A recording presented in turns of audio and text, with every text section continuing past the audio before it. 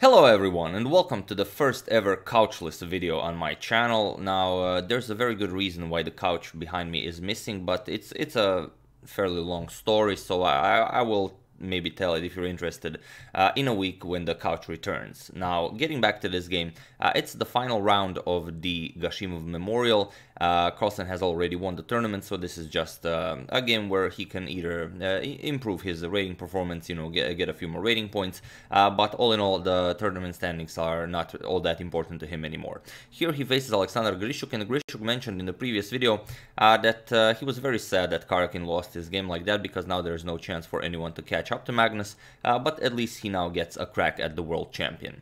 So without further ado, let's check out the game. It's a very nice line of the Berlin where Carlsen chooses a very rare line. So let's check it out. Carlsen opens with e4. We have e5, knight to f3, knight to c6, and bishop to b5. Now, Rzy Lopez is on the board. We have knight to f6, and now d3. And of course, bishop to c5, the most common played line of the Berlin today. c3 by Carlsen, preparing the early retreat of the bishop via bishop to a4 and c2. We have castles by Grischuk, now comes castles by Carlsen, d6, and now immediately bishop to a4. We have knight to e7 by Grischuk, remaneuvering the knight over to g6, and now right away bishop to c2 by Carlsen. Here there are three moves known in this position, as it's not all that often played line. But the most notable game from this position is Sergei Karakin versus Dmitry Yakovenko, where knight b to d2 was played, and Karakin was able to win this game in last year's World Blitz Championship in St. Petersburg.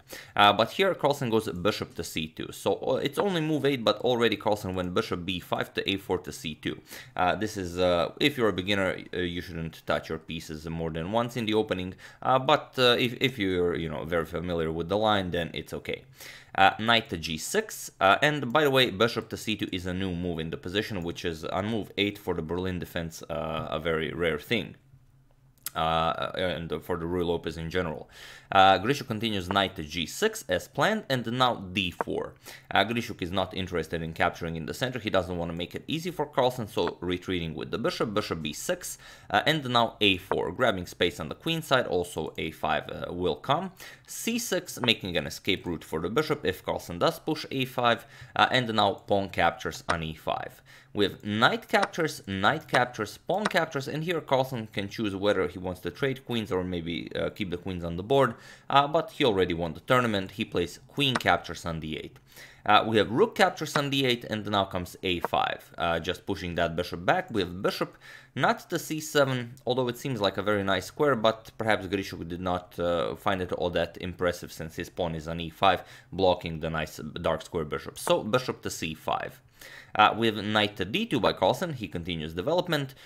Bishop to e6, and now comes rook to e1.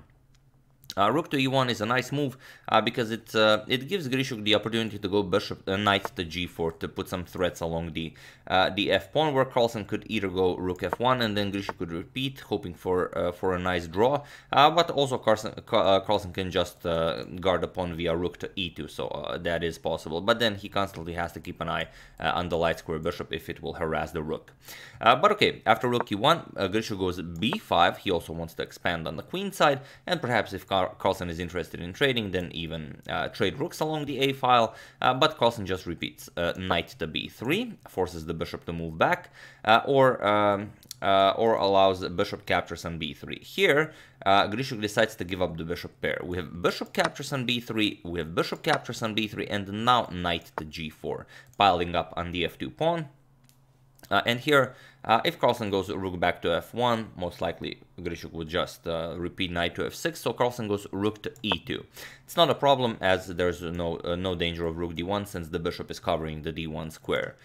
We have rook to d6. Grischuk now hopes to double rooks along the d file, but first we have bishop to g5. Carlsen develops his dark square bishop, also guards the d8 square, so rook to d8 will not be possible. We have king to f8 now. You still can't push f6 to push the bishop back, as there's this very annoying pin. So first Grischuk breaks the pin. King to f8, and now comes rook to f1.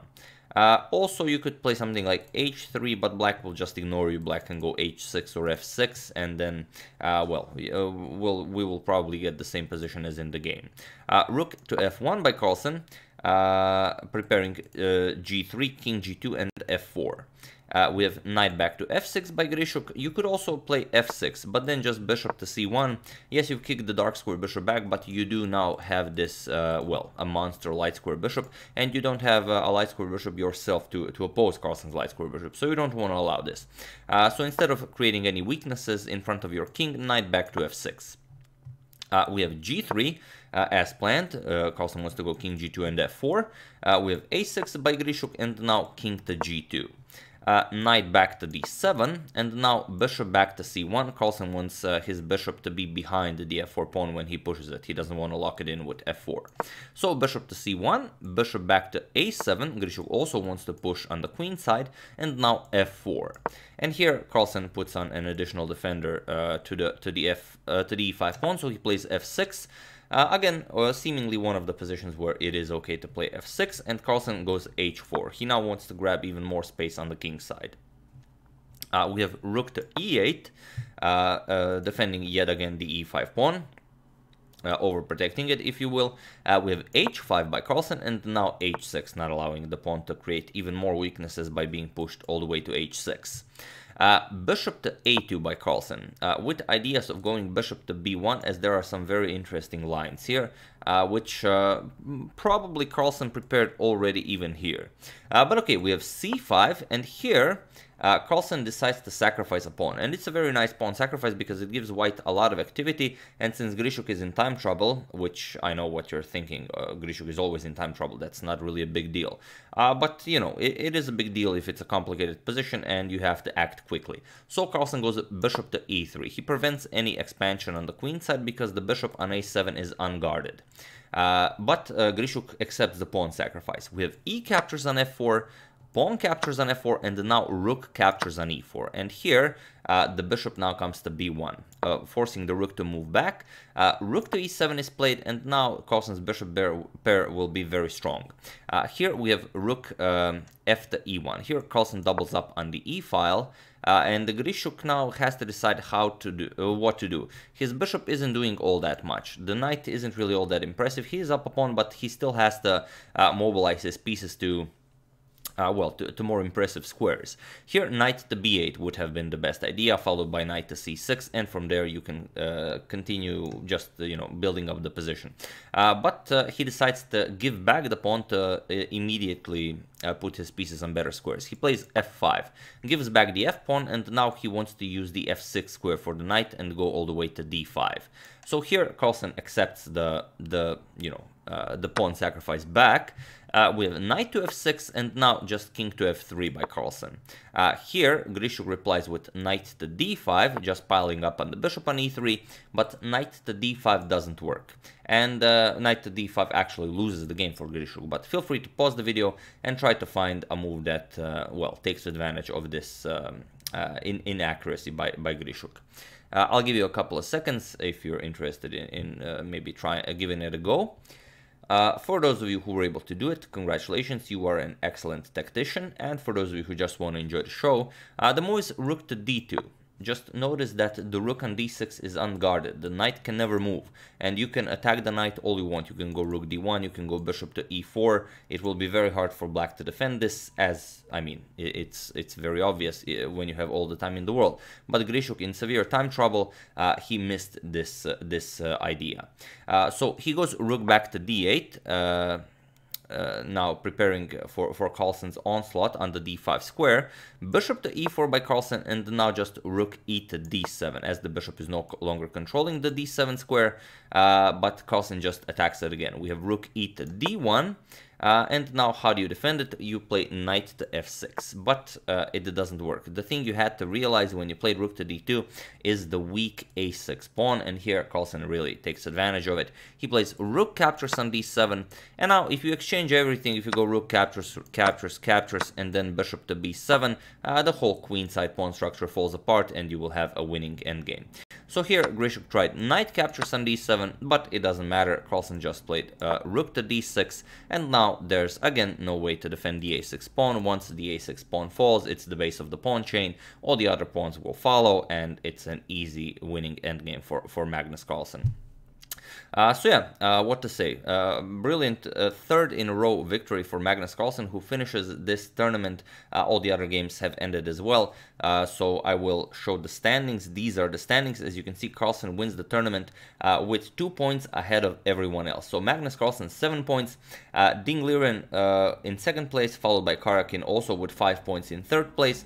Then with 4.5 we have 3 people, Alexander Grischuk after losing this game to Carlsen, Vishwanathan Anand, Timur Rajabov, then with 4 points Veselin Topalov and David Navara, and with 3.5 Shahrir Mamedyarov. And unbelievable, but a former member of the 2800 club, Anish Giri, in the last place with only 3 points.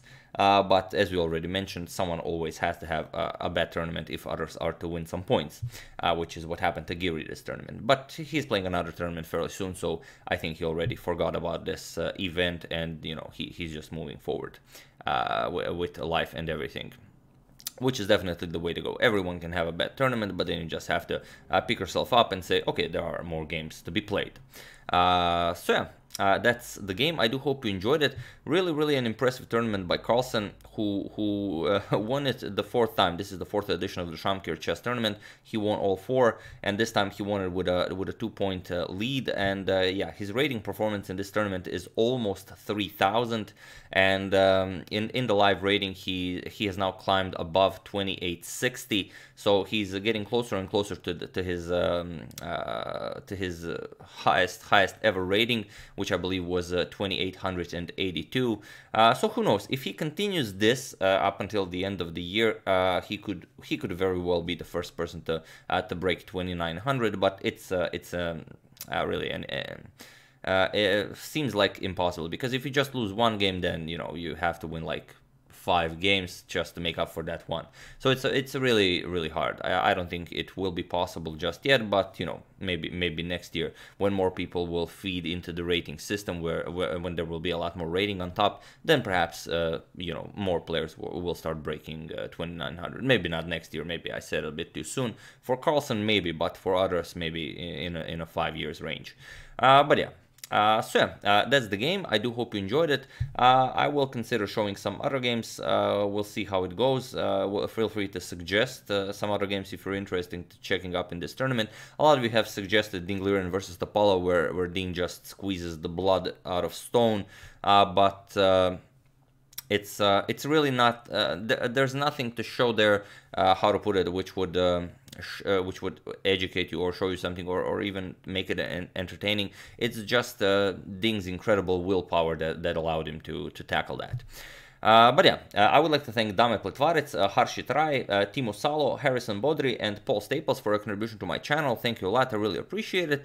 As usual, you can check 2 of my previous videos here. Thank you all for watching, and I will see you soon, hopefully with some more interesting content, hopefully with a couch behind me, and you know, I will tell you that story once the couch returns, but we'll see about that. So thank you all, I will see you soon, and have an excellent rest of your day.